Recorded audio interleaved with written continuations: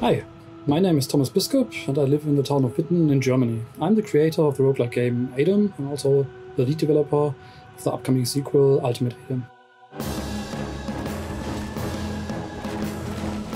ADOM probably is the greatest personal work achievement of my life, and it has been responsible for so many crazy and incredible stories.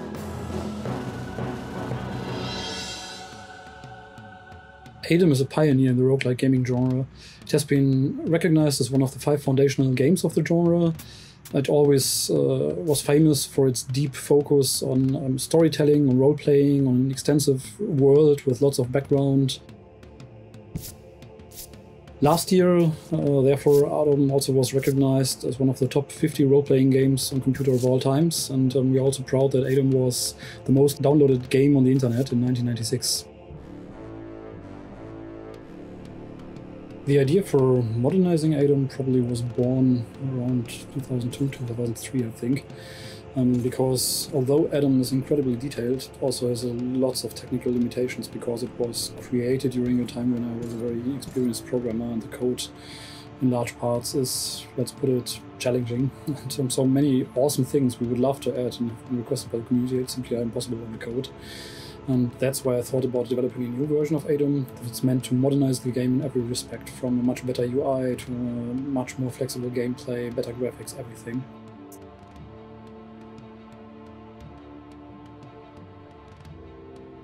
ADOM's theme actually is the very classical topic known from literature, the fight between order and chaos, or the fate of the world. And you have the forces of chaos invading the world of Encadia. Its lord, Drakon, is the absolute master of chaos, and he's trying to corrupt the whole world.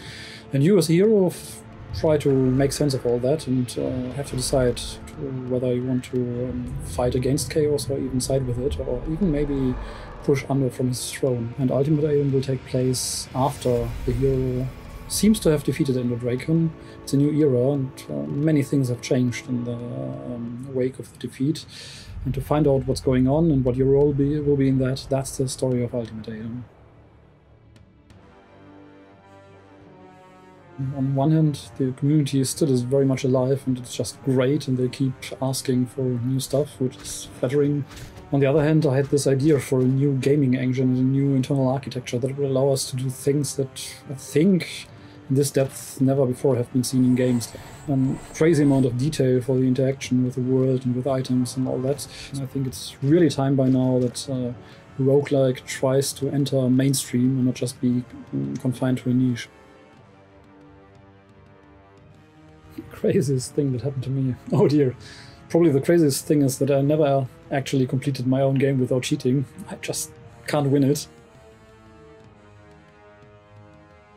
We started in the third quarter of 2019. By that point we already had been working on the underlying game engine for the basic infrastructure for more than a year. One of the central cornerstones of development for ADOM and also for Ultimate ADOM always was the close integration of the feedback of the community. We always receive so many awesome ideas and inspiration for items, skills, monsters, quests, traps, whatever from the community that we really like to work very closely with it and integrate their ideas into the game.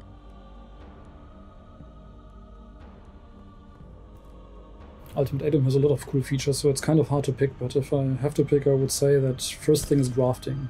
You can amputate body parts of monsters, graft them to your body, and thus gain special abilities from monsters. Like if you attach a dragon head to your body, you can start to breathe fire. If you attach a worm tail to your body, you can lay egg. Let's not get into that. So, second thing is what we call animancy. That's the capability to animate dead things, like all items, the walls, the doors. You can imbibe them with life and they start moving around like monsters, so that allows for very cool tactics.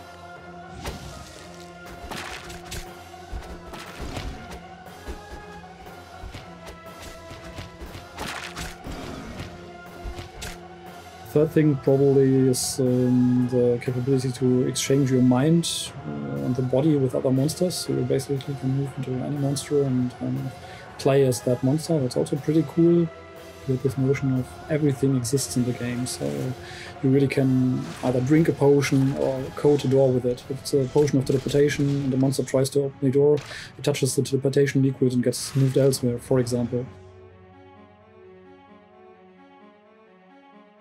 First and foremost, it's not just a rehash of the old game, it's a complete new game with a new storyline, a new game system, and also new goals and targets in the game. The user interface has been completely revamped, doing away with the need for hundreds, literally hundreds of keys in ADOM. And you basically can play the game with, like, let's say 7 or 8 keys, or completely by mouse or gamepad, whatever you want. It's rather easy to use. Nonetheless, it has the depth of the old engine, and it also offers the keyboard shortcuts people love. Finally, it's probably a game with a much deeper way of playing it, because we have, for example, this extensive skill system, which has like over 1,000 skills. And although at first glance we have less classes than you have in ADOM, you can do a lot more with them, because they are much more customizable and offer much more venues of adapting them to your style of gameplay. It's a very good question. I've given really a lot of thought also together with the team, because the biggest criticism, and I think rightfully so, against ADOM is that it's a very, very hard to play game due to the many key bindings, over 100 commands you need to know and all that stuff. And you have to really rethink the user interface and think about different means of input. Classic roguelike games all are pretty hard to get into because they are so complex and have so much depth. And trying to find the balance between depth and usability is an extremely interesting challenge, and we are working on it every day. And I think it could be very, very interesting for more mainstream gamers to be carefully exposed to the challenges and depths of roguelike games, while being able to play them in a more leisurely and casual style without having to memorize lexicons of arcane commands. So my answer is yes, I think it's possible to present very traditional gameplay in a very modern dressing. We'll see, but I'm very positive about it.